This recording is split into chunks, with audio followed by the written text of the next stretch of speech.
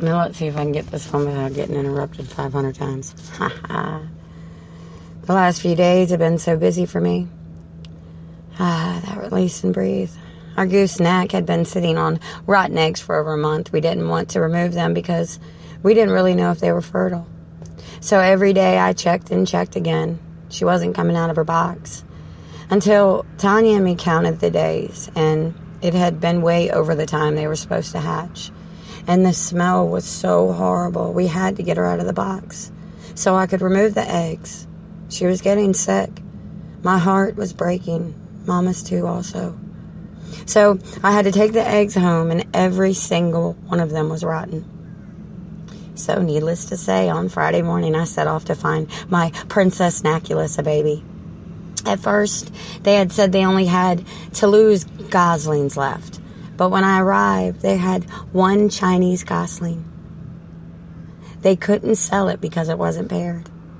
But you know, I have a way with my words, so I got one Chinese gosling for Knack and 2 of the last Toulouse goslings for me. Let's just say my Princess Naculus is so happy. She is a natural mother. She had been nesting for so long, she was mourning for someone to share her days with. It made our hearts so happy. Now I have 2 geese with me, and I have named them Otis and Etta, after my 2 favorite soul singers. Not sure what sex they are, but it's okay with me.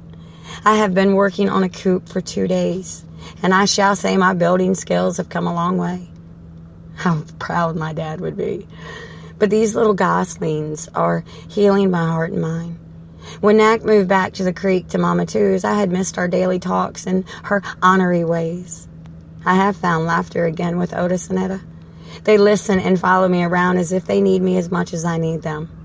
When I have to take a shower, I have to put on my podcast so they can stay by the porch, and they listen to my voice until I reemerge to waddle in the yard with them. My senior citizen cat came over yesterday to sit in his spot by the pump house.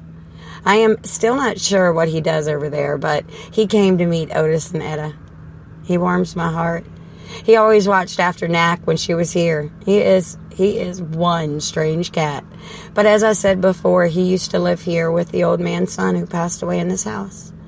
Now he is Mr. Grimstead's companion. I watched that old man keep peeking over to see my geese. I said nothing, still waiting for the hillbilly hag to tell him to say something to me. Not that I'm looking for drama, you understand, but I will have my say, you best believe. I keep walking them down the line between his house and mine, explaining how they cannot travel over that line. They listen and just talk and talk. Oh, my heart is at peace with my little fowl friends. It's like they understand every word I say. I used to watch Mr. Grimstead talk to Knack all the time. It was so funny to see him sitting back and watching. As I said before, it was his girlfriend that didn't approve of my geese.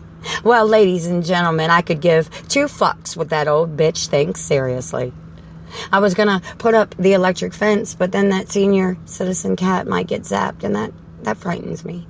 Because I think when he comes over, he may be talking to the ghosts that reside within my home. And I enjoy that cat's company on my blue days. So I'm going to put flags down the line. Hopefully Otis and Etta follow the rules. If not, I will have to zap the shit out of them. It's the only way. I will not get rid of my geese anymore. It is very funny how fast geese imprint with people. Knack is imprinted with me and Tanya. We are the only ones she trusts. It is a shared custody of a goose. I shake my head in delight over this. Now Otis and Etta have to hear me, or they have to have me in their sight 24/7. I am grateful for these little things in my life. So my story continues.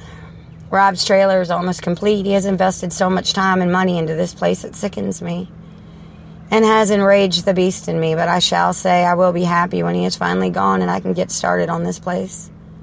I'm getting better with fixing things, but with him here and his shit everywhere, I cannot start on even the simplest of things.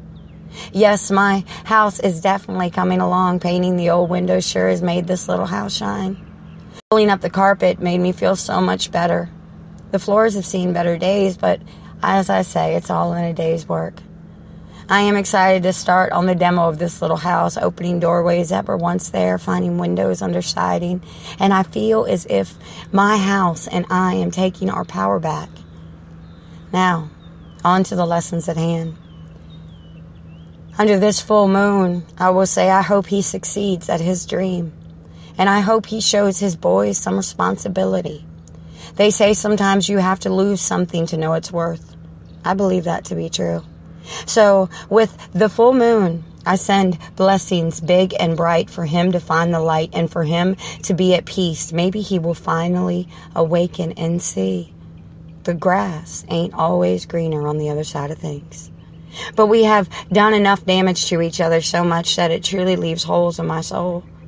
And I need my children to not cringe every day he comes home. Everything will be okay. I trust in the universe to show the way.